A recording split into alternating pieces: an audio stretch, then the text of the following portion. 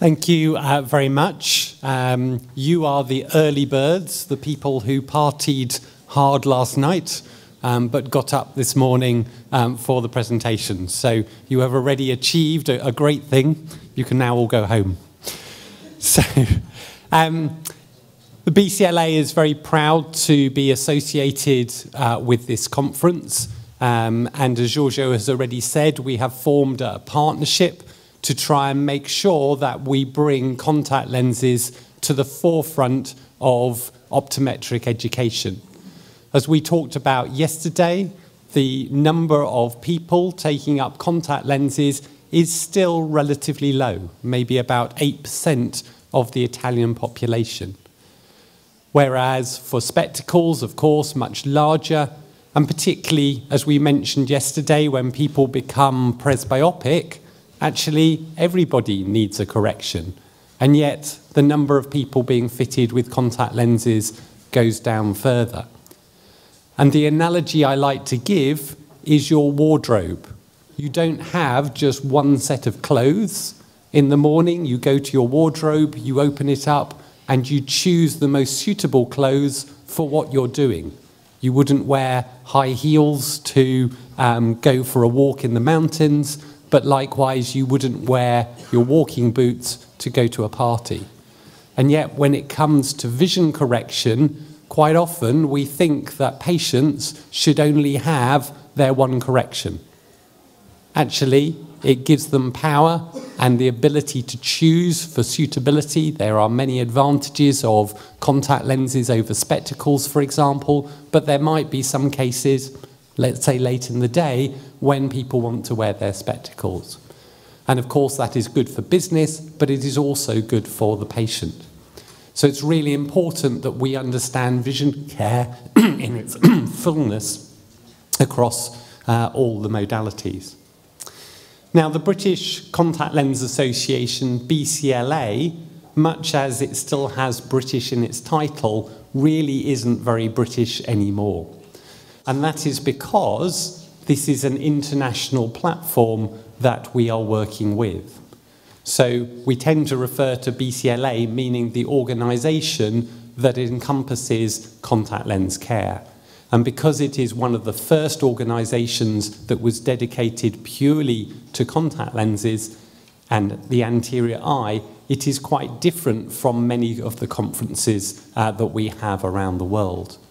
So the main conference that the BCLA runs, which is in the UK now every 2 years, over half of the people who come are not from the UK. So it is a much broader organisation than that. So I'm going to share with you a few slides to try and explain what the BCLA is about. And then we will progress to Dr. Naroo, who will talk more about IACLE, which is focused more on the side of educators.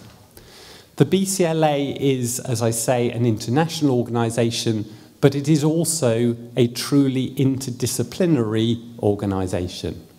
And really, it contains 4 main groups.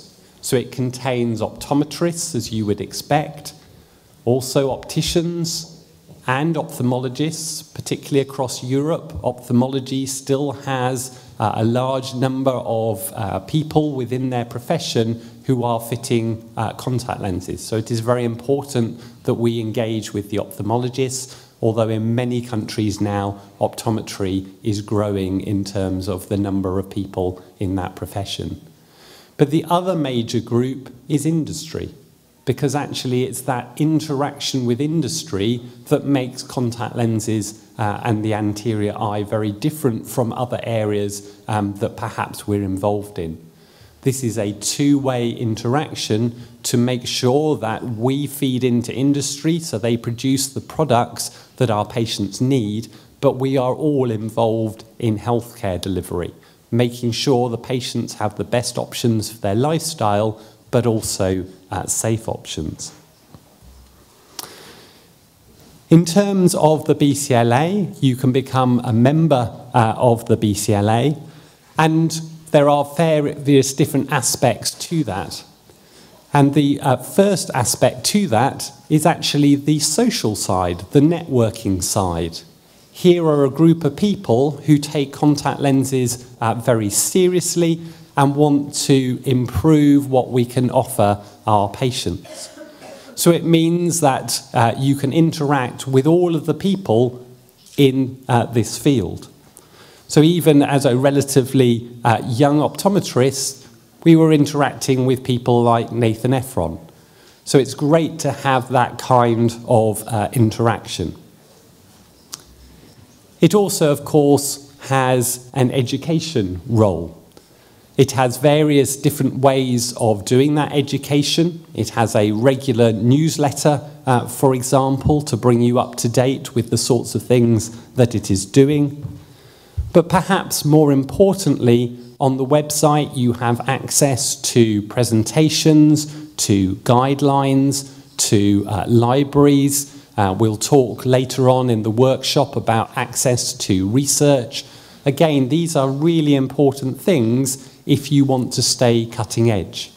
And again, as I said yesterday, the difference between school education and university education, why you all have diplomas and degrees, is because you are at the cutting edge. That is what your patients are buying into when they come to you. That is why we are a profession rather than just someone who is selling a commodity in a store.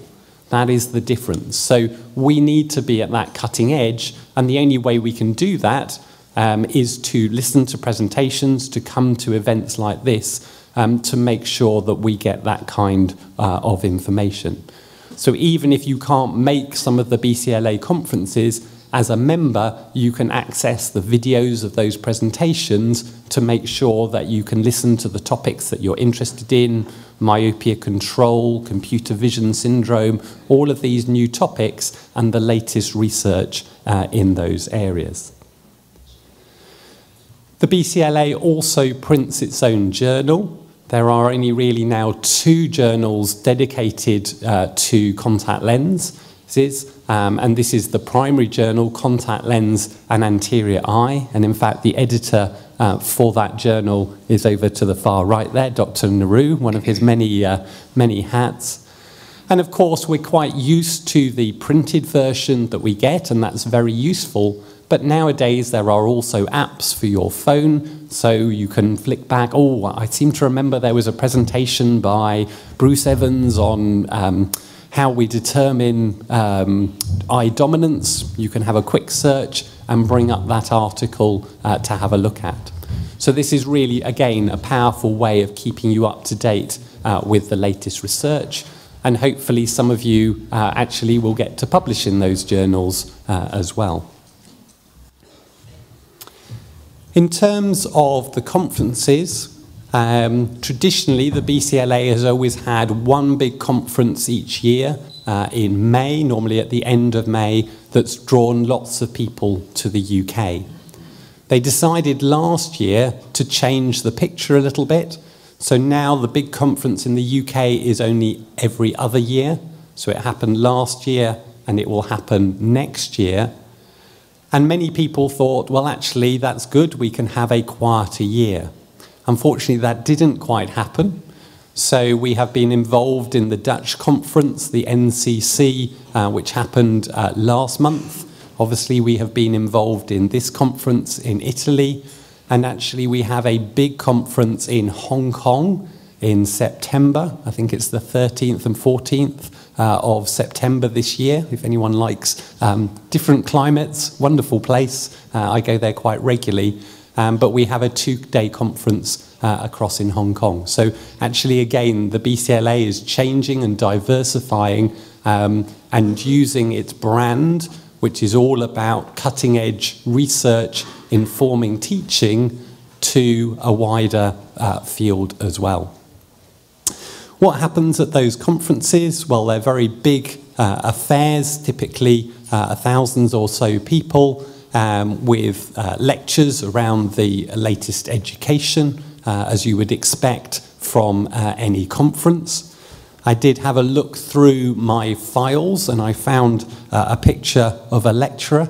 This is a bit shocking. 2004, this picture was taken.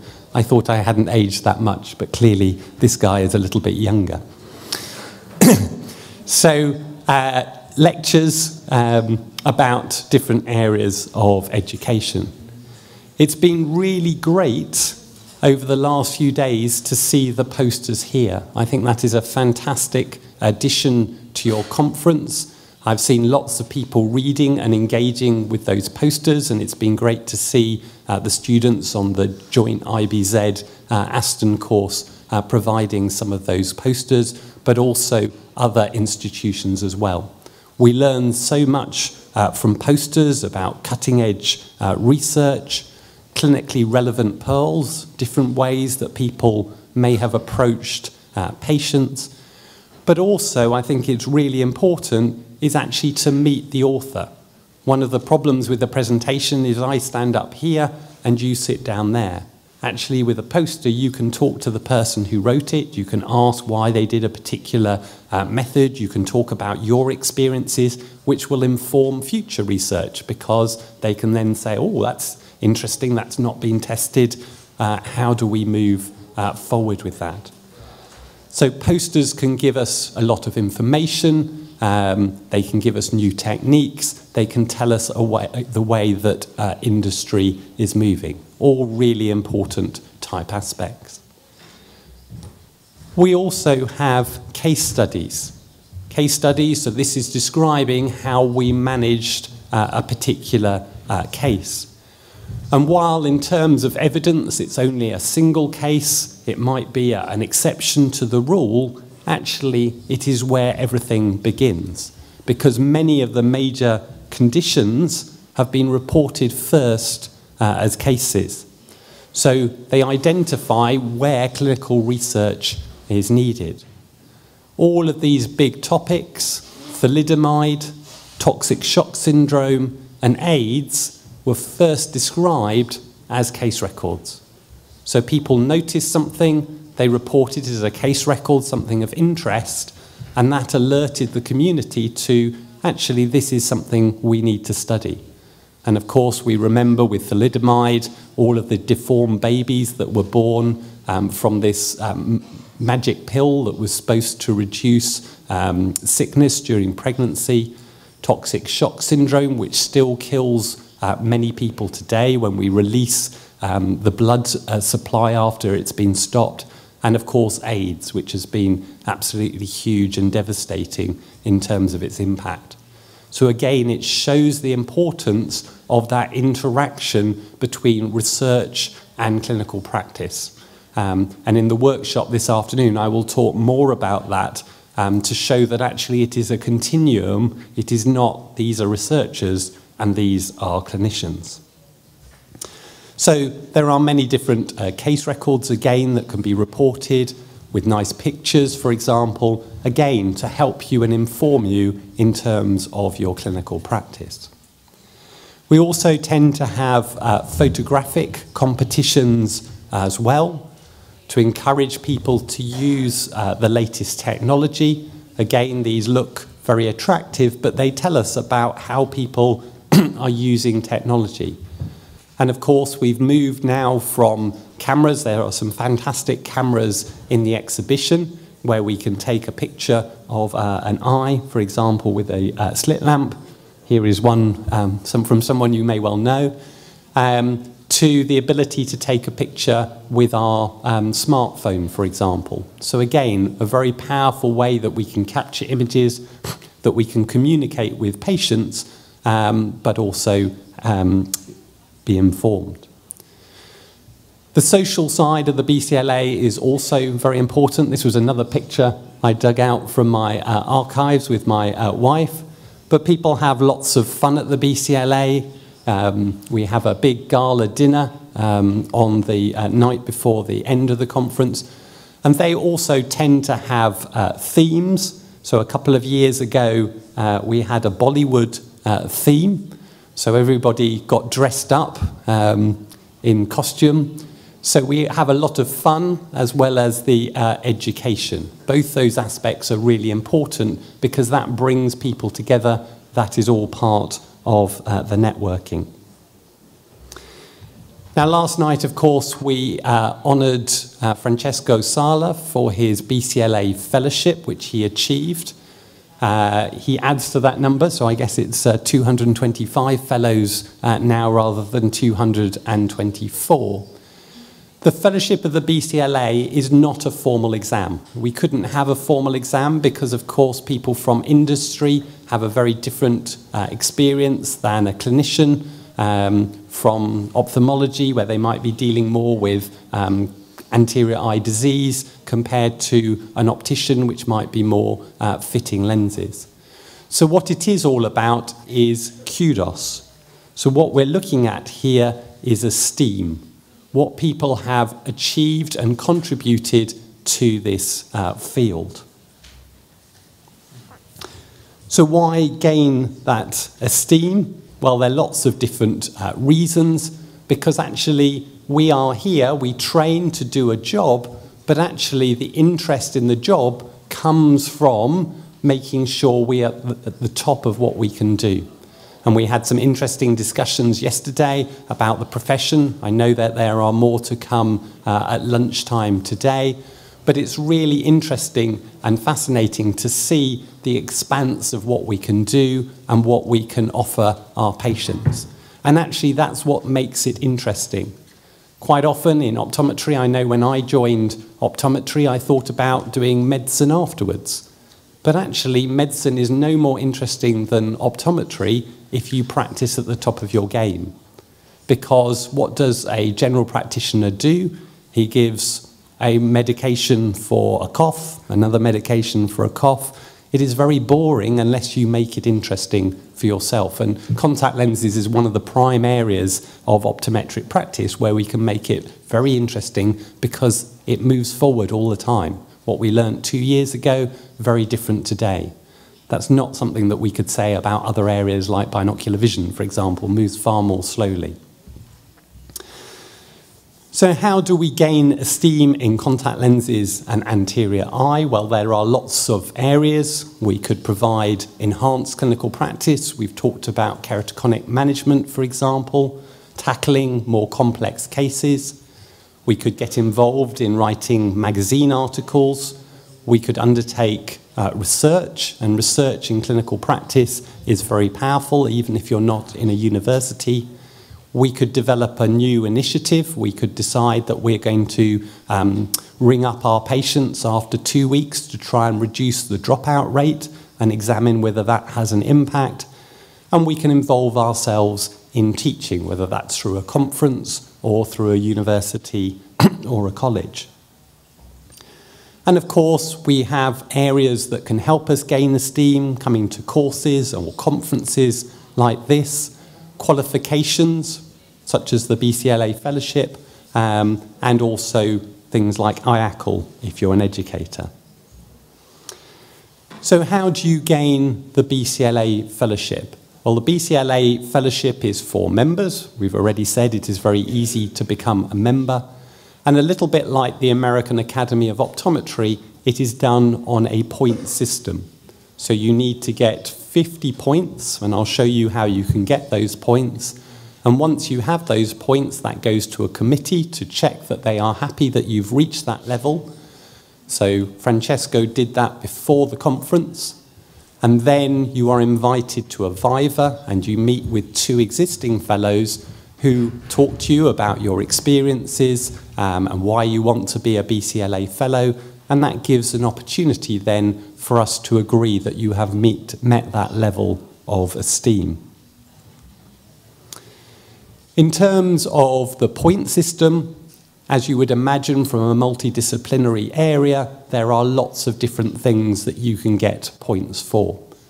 You can do case records.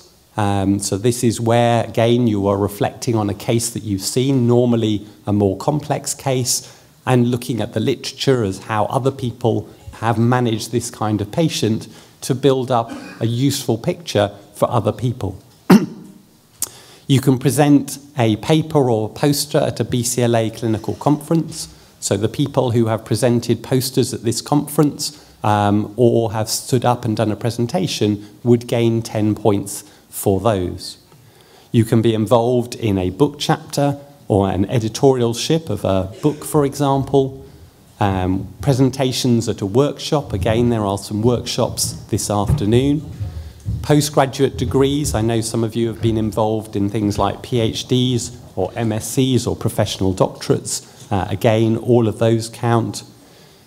Industry enhancements. So for people who work in industry, getting involved in patents or new designs, that can all count for points. And also there is a category for a highly significant contribution to contact lenses. So this captures non-BCLA presentations, for example, being involved in teaching and other things which again count towards people's esteem. As I've said, it gets examined by a panel of experts and then awarded the status FBCLA. You get a badge to wear, and as long as you are a paid-up member of the BCLA and continue your education at least every 3 years at one of the BCLA-type events, then you can use the affix FBCLA as well.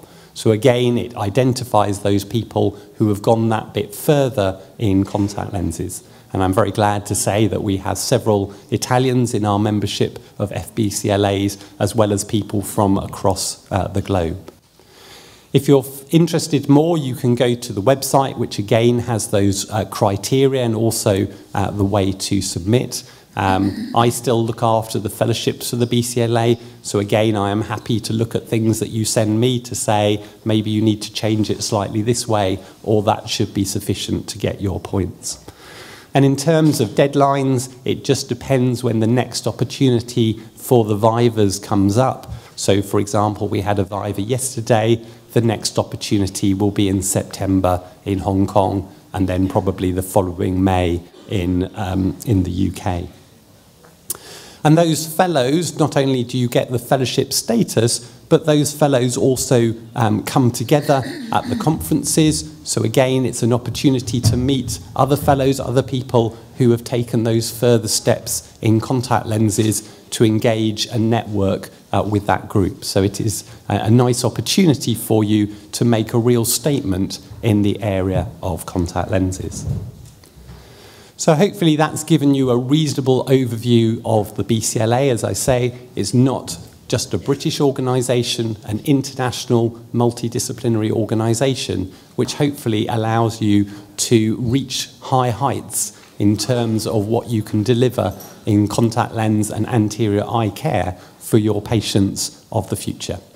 Many thanks for your attention.